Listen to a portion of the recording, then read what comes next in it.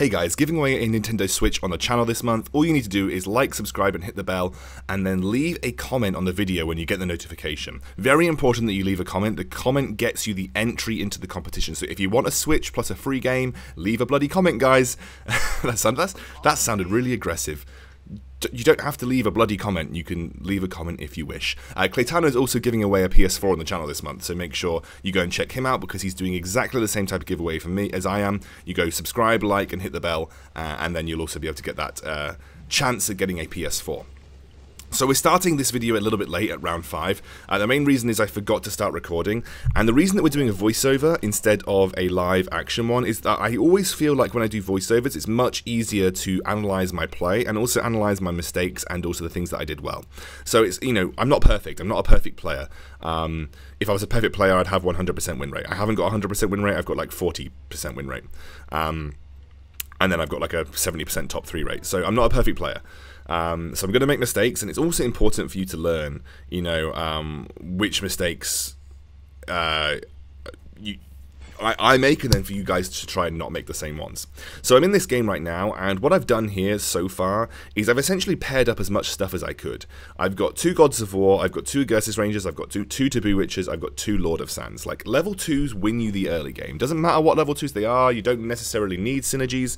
Level 2s win you the early game. So it's always important just to make sure that you are trying to pair up as much as possible. Not only will level 2s help you win the early game, they are also going to allow you to be more flexible with your compositions. It will help you decide what compositions suit you and which ones potentially are going to be a viable late game option for you. So always consider your options when picking up the level 2s in the early game, because they're essentially going to give you some kind of direction.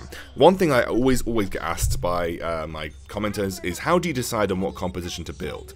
Well, I decide by picking up pairs, seeing how many level 2s I get from a certain composition, but also by if I pick up any particular core units. And what I've done here is you can see that I've picked up a Wind Ranger and a level 2 Egersis Ranger.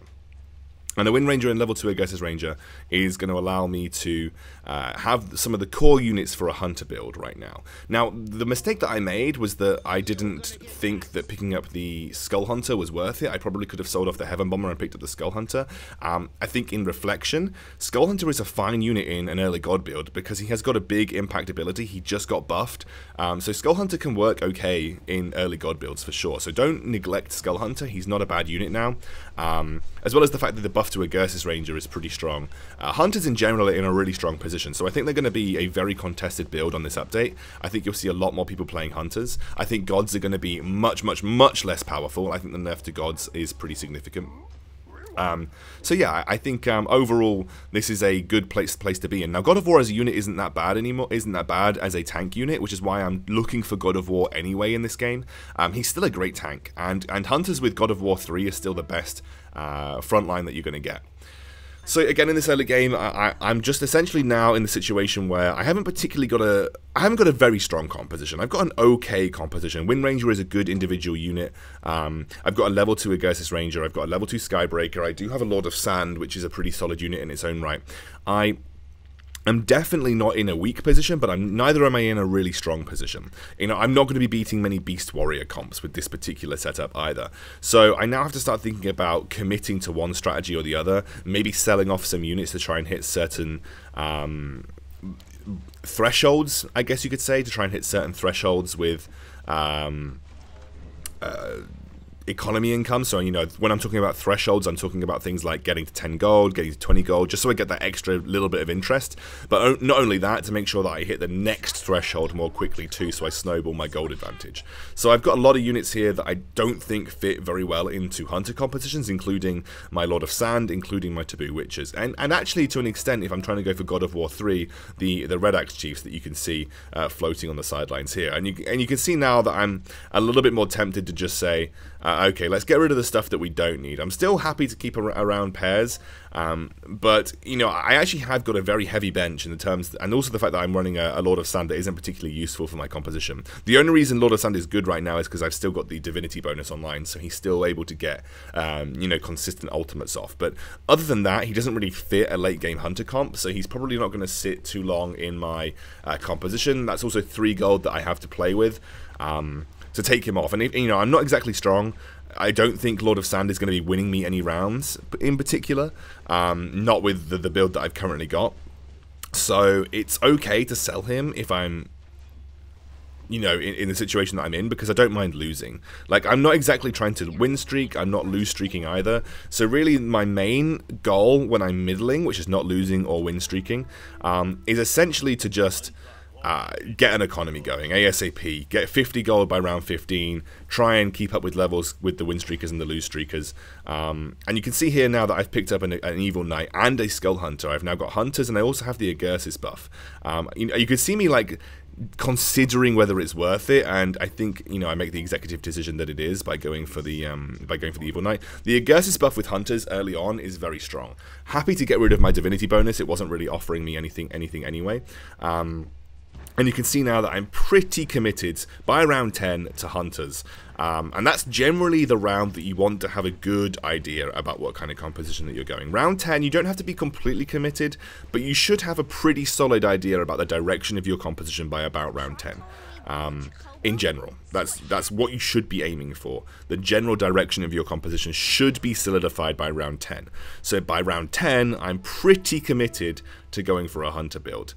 You can see here that I haven't really got anything particularly good in my shop, so I pick up the Source. That's just in case I suddenly get thrown a load of mages and a load of god stuff, and I go god mages, just in case. Again, I'm not 100% in the bag when it comes to Hunters. No one else is really running Hunters, at least not to the level that I am.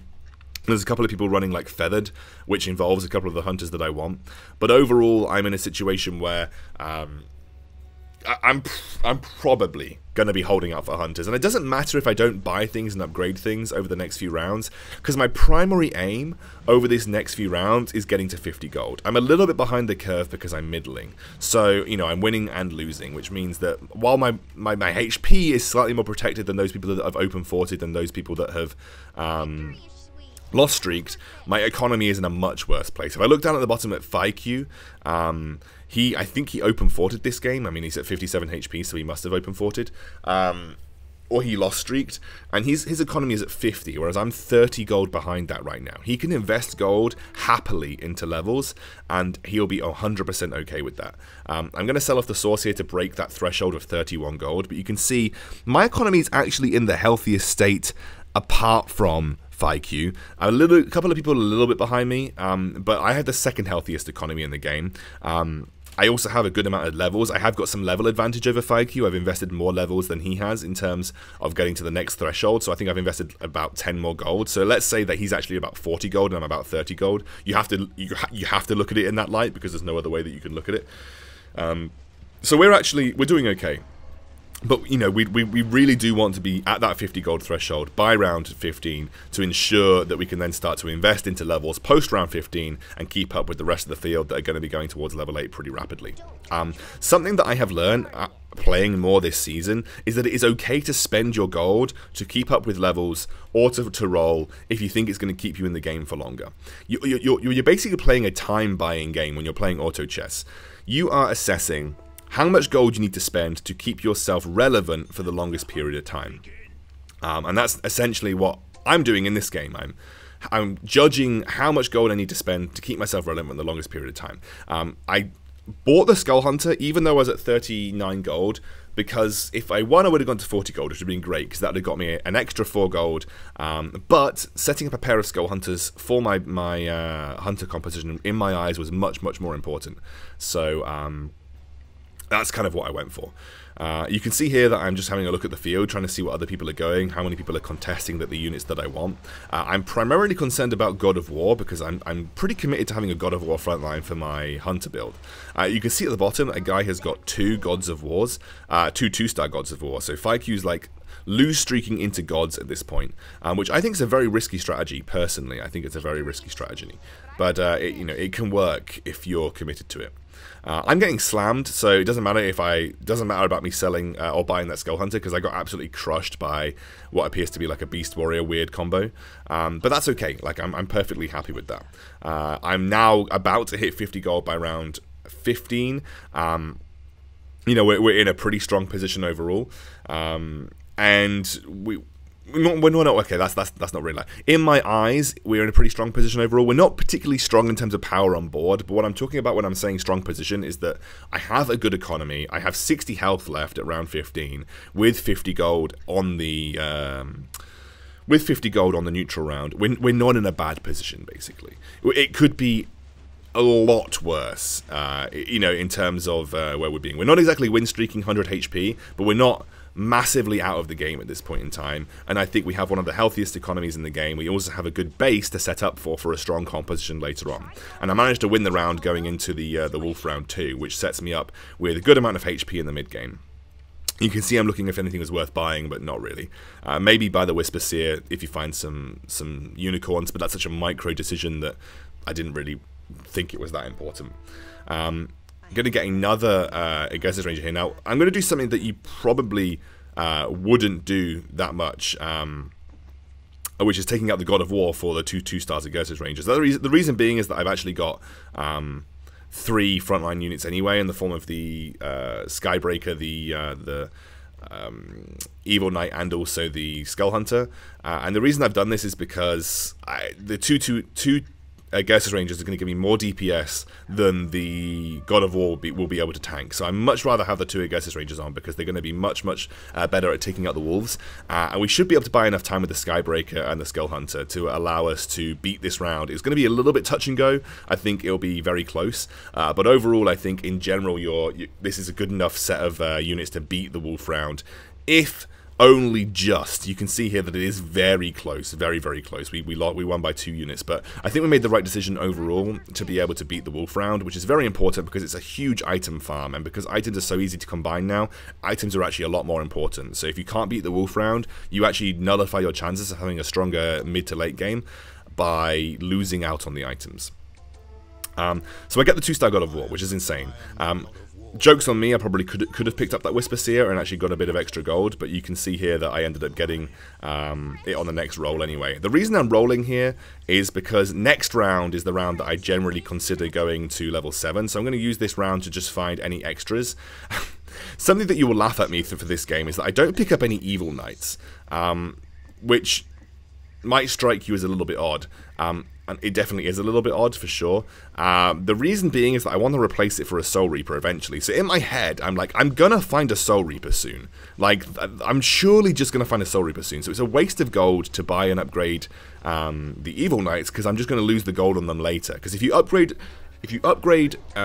Evil Knight to a 2-star, it won't sell for anywhere near as much. I believe it sells for 5 gold, whereas you paid 9 gold to get it. So it's a net loss of 9 gold. Net loss of 4 gold. So in my head, I'm like, I don't need the Evil Knights because I'm going to just replace it for a Soul Reaper eventually. It's just there to fulfill the Egersis buff. But the amount of Evil Knights that I get thrown at me this game, you'll just laugh at me. The other interesting thing is that I'm very close to having a 3-star. I'm very close to having a 3-star Egersis Ranger. And so that is actually really big for me, because 3-star Egersis Ranger is an incredibly strong hunter unit that, in general, will carry you a lot in terms of late game DPS. And she just got buffed as well. Like, Egersis Ranger just got buffed, like, by a considerable amount in combat as well. So I'm actually now in a pretty comfortable position. We've actually also picked up the Dwarf Sniper. If those of you that don't know, Dwarf Sniper, the Dwarf bonus, now means it targets the unit with the lowest HP, which means it basically finishes off units at such an incredible range that it doesn't even need to move for it. It actually makes it an incredibly strong unit, because one of the things that was very frustrating in fights was that your units would often never target the lowest HP unit. It was all about where they were on the board in respect to your other units. Dwarf Sniper now, from a very extended range, targets the unit with the lowest HP, basically nullifying unit advantages for stronger players, which I think was was a very, very good change for Dwarf, and it's actually made the synergy very powerful. I still think it's only powerful in... Personally, still think it's only powerful in Hunter, or you know, or just randomly putting in a helicopter. I probably wouldn't run Dwarf Sniper in too many other compositions just for that particular bonus, because it does take up a unit slot, which can be very powerful. But actually, as an individual unit in the early game, Dwarf Sniper has now gone up in individual power, which is very, very strong. And you can see now I've got 2 of them. They're going to focus down those units with the lowest HP, you know, in conjunction, and that means they're going to slowly take out units on the field that are giving my enemy a unit advantage. Now, obviously, versus some of these stronger compositions, I'm still struggling, even with the 3-star Egersis Ranger. The reason I'm struggling with the 3-star Egersis Ranger, by the way, is that I actually have almost no offensive items on her, so she's relying on her base itemization only. I'm basically juggling now between leveling up and rolling for units. I need to find an upgrade for my Dwarf Sniper, I need to find an upgrade for my Wind Ranger.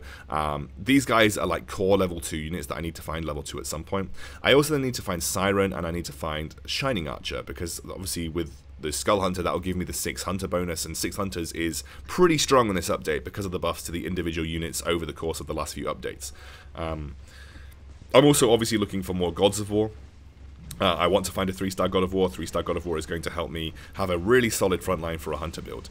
But in general, you know, like I said, I still think we're in a very strong position. We're going round 19. We've set up for level 8 really nicely. We have got a 3-star Egersis Ranger. I mean, what more could you really ask for in terms of Hunters? And now we just have a couple of other kind of key units to find to set me up and put me in a good position. I'm saving the mana generation item for my Siren, by the way, just in case you're wondering why I hadn't used that on anything. I'm saving it for my Siren pretty much exclusively. At this point now, I'm keeping in by the way, I'm keeping in the Skybreaker just until I find one of my 2-star upgrades, or I find another Hunter that I want to replace it for. Skybreaker's still a good body. He has a lot of damage, you know, individually. No, not damage, sorry. He's got a lot of HP. He's got a good amount of HP on his body, so it's okay to just have him in as someone who's going to soak damage for you. He's also still pretty good 1v1 in the late game because of the micro stuns. So I just have him in as a body because I don't really need anything else in over him, and I still need a bit more of a front line at this point in time. So I finally found some damage items. Usually I'd put them on Dwarf Sniper, but because my Egersis Ranger is 3-star, I'm basically going to funnel everything onto her for the time being. You know, if you really want to play proper late game Hunters, you put most of it on Dwarf Sniper because he survives the longest usually, and he has the longest amount. He has the longest range. But because I've got him at her at 3-star, it's usually just better to have the stuff onto the Egersis Ranger, just because she's going to deal the most damage for the time being. I do a couple of rolls here, and you can see now this is the time to get rid of Skybreaker because I've picked up another God of War. And I might as well roll down to 30 gold because I don't have a threshold that gets broken. I get taunted with the three Thunder Spirits, which is something that I never see in other games, but I had a really good set of upgrades on those last couple of rolls. Enough so that I'm going to be very strong going into these later rounds. In fact, so strong that I'm probably in a situation where not many people can beat me now. The only major upgrade I'm going to find at this point in time is going to be a Siren, and that Siren will probably replace, I would say, one of my God of Wars once I find it. Or I go to level 9 and then just bring the Siren in there. But I think, you know, until at this point, we're actually very strong. You can see that here I'm obviously struggling versus this one guy, but this is a guy who's sort of got a very, very strong Warlock Beast Warrior composition, but we were very close to beating them. And I think, you know, with a couple of extra little upgrades, getting Shining Archer to level 2, getting in my Siren, we should be in a situation where we'll be almost unbeatable. I'm actually, like, I'm still looking at the refresh thing, because I was like, why is it taking so long? Like, what fight is taking so long that we're in this situation? I find a Shining Archer, and just need to find her level 2 now. Another God of War, of course. I actually pick up the Skull Hunters here, because we are searching for 3 stars at this point. I also have an egg, which means that I could go for a egg 3-star God of War. I could also go for an egg 3-star Dwarf Sniper, for instance, or even a Skull Hunter if we find it. I actually roll down to 0 here because I just found so many potential upgrades that I was like, you know, screw it, we're so close to getting some major power spikes. But now that I've got the 2-star Shining Archer, I feel pretty comfortable with where we are in the game. like I said, just would be really keen to get one more, to get a Siren, and then once we get a Siren, I'd feel really comfortable. Obviously, I'd love to have a 3-star God of War too. We are close to getting a 3-star God of War, we just need one more God of War, and then we can use an egg. And then that actually frees up a slot for the Siren really nicely, because we can keep our Egersis bonus on as well. And again, I don't know if I skipped over a Soul Reaper, but if I did, I'm really sad. But I've been ignoring the Evil Knight because I just felt it was a waste of gold overall.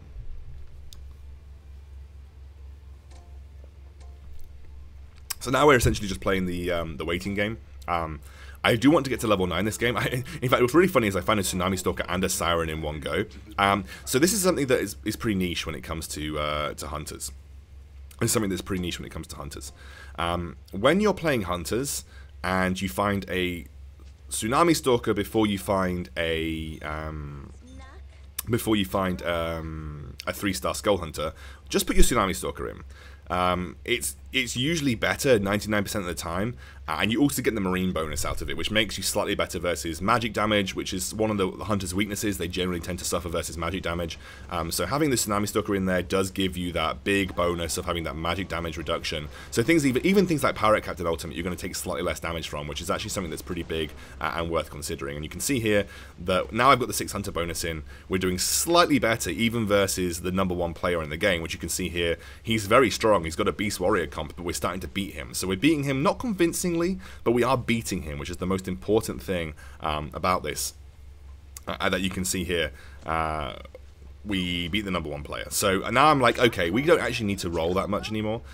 We can chill, and it won't be, you know, we can basically try and work to get to level 9. We can find some of our 3-stars. I am looking for one more God of War, which I find, which I really probably shouldn't have rolled there, but I was greedy. I think if you were to reassess that yourself, you would have probably said no need to roll there, because you'll probably find a God of War eventually, and you're in a strong position. But now that I found a 3-star God of War, in my head I was like, justice. I have justified rolling there, even though it probably wasn't necessary.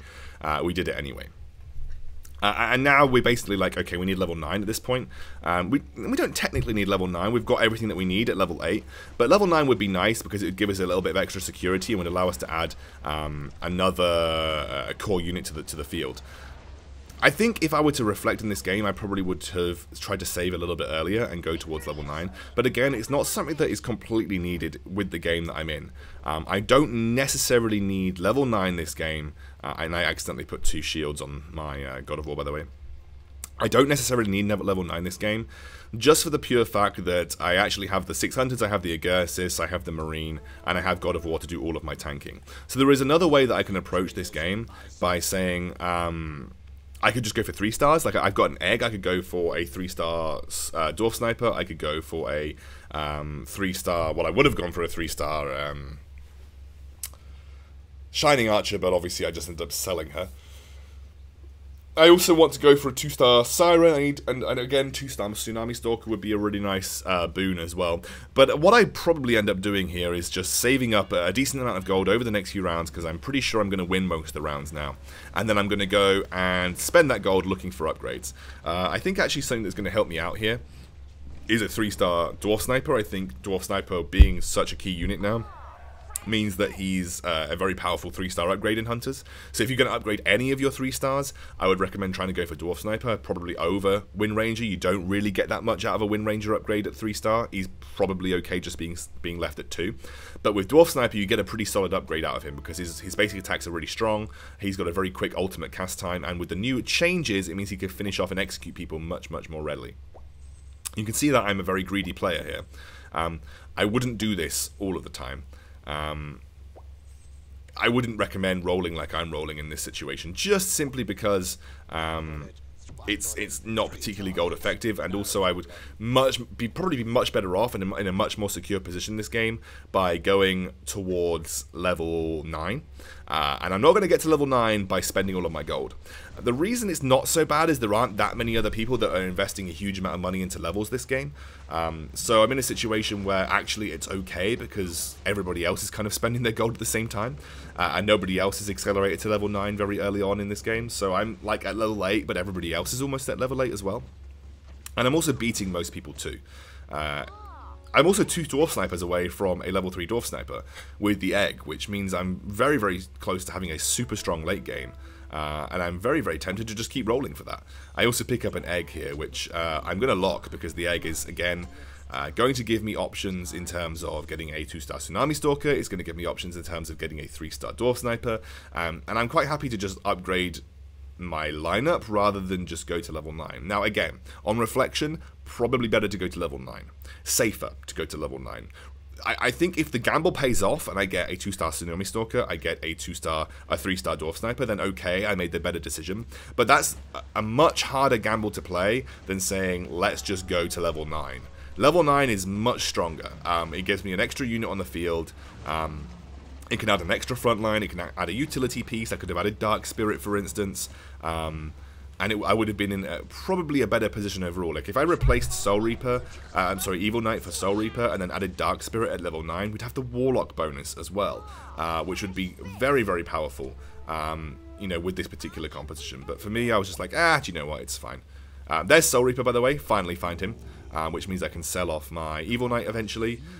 Soul Reaper's even got more HP than Evil Knight, although he does maybe not have a more effective HP because of the ability of Evil Knight, but I do like the healing that he provides to the team. I think Soul Reaper overall is one of the best units in the game. I think he slots into almost any composition because of the Warlock buff now, being only 2 Warlocks.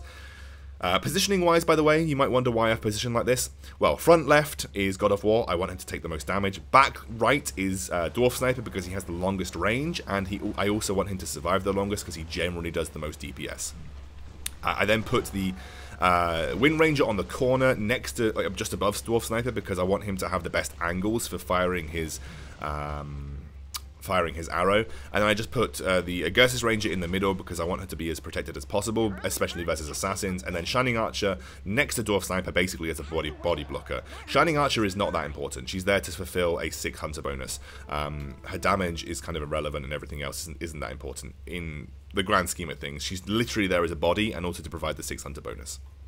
So you can see that we're going into round 29 and then into round 30.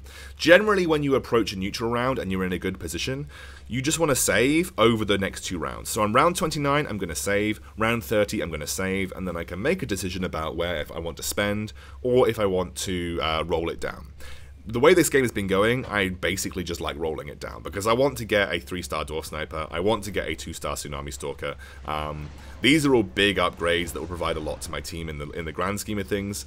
You can see this God player here actually is very, very strong and actually ends up winning because he's got an incredibly strong composition, or at least, yeah, just you can see hits me and I end up losing my win streak here, which was the last time that one of the things that's really punished me from A, my positioning. I didn't really consider the positioning of the God player, but B, also punished me for spending so much. I pick up another egg here, by the way, which basically then convinces me to roll, because if I find one more Dwarf Sniper, we've basically got a 3-star Dwarf Sniper, and then I do find another Dwarf Sniper, and it's a 3-star Dwarf Sniper. So I get rewarded, and now the only other major upgrade that I'm looking for is going to be Soul Reaper and Tsunami Stalker. So both of those are things that I could get to 2-star.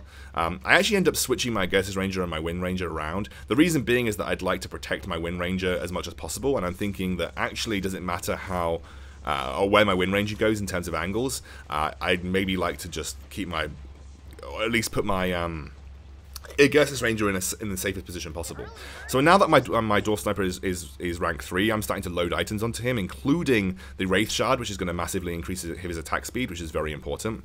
You saw me put the Dracula Mask onto my Egersis Ranger. The reason I put my Dracula Mask onto Egersis Ranger is because if I find a Quarterstaff, or a wooden club rather, I'm going to be able to make Frantic Mask, which basically is she's the best unit for it overall, especially at 3 stars. So that's why I put the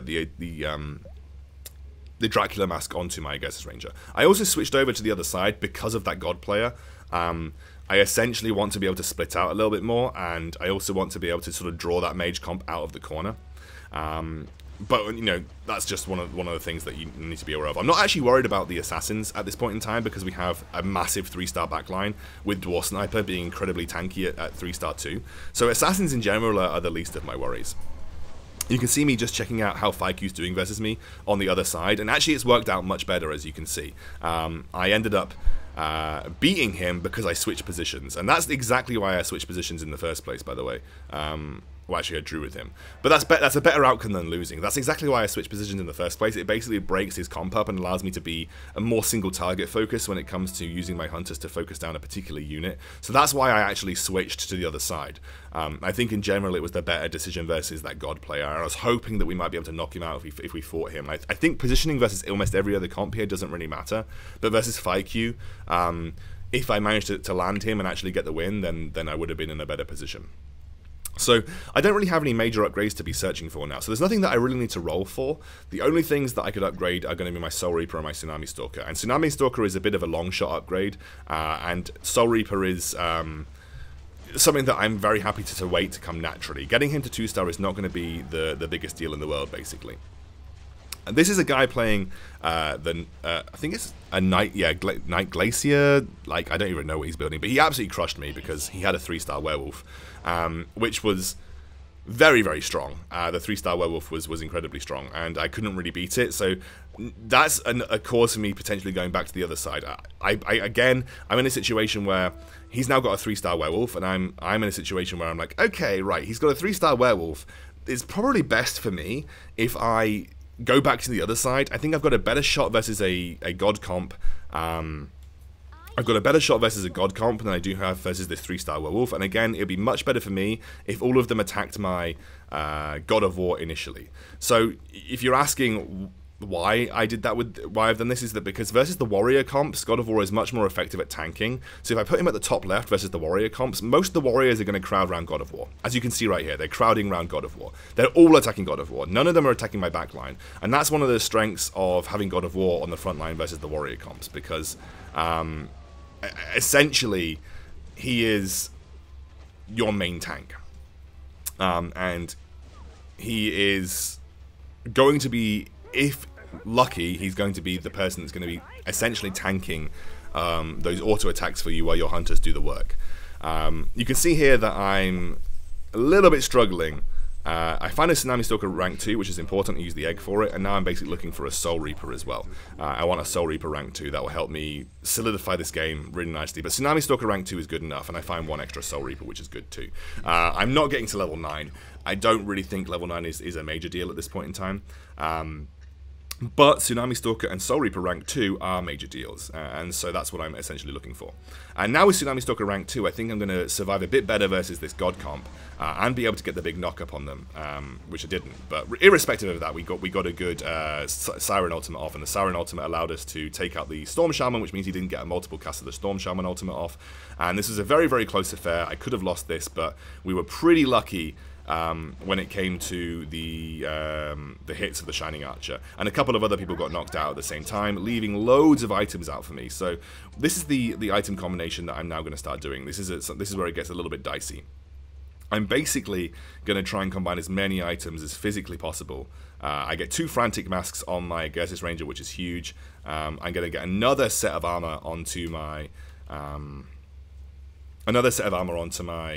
God of War. I basically put everything that I can onto my Wind Ranger, and now I've got a really stacked comp. I'm going up against the werewolf guy, so I ended up putting my God of War slightly to the left. Oh, sorry, this is for the Black Dragon King.